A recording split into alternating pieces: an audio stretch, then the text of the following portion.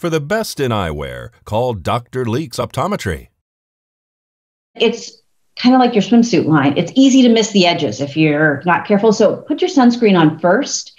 If you want to focus on, the areas outside of the mask, okay, but go in farther than you think. And definitely put it on. Dr. Pil-Yong says it's a good idea to apply sunscreen to your entire face first and then put your mask on. This way your whole face is protected and you can avoid mask tan lines. However, she warns anything you put on your skin and then cover with a mask can lead to mask-related acne or maskne. If you're worried about maskne, Dr. Pil-Yong advises seeking out sun products designed to prevent acne. Look for a sunscreen that is oil-free. Look for one that's non-comedogenic. That means it won't plug your pores. Gel sunscreens are very nice if you're acne prone.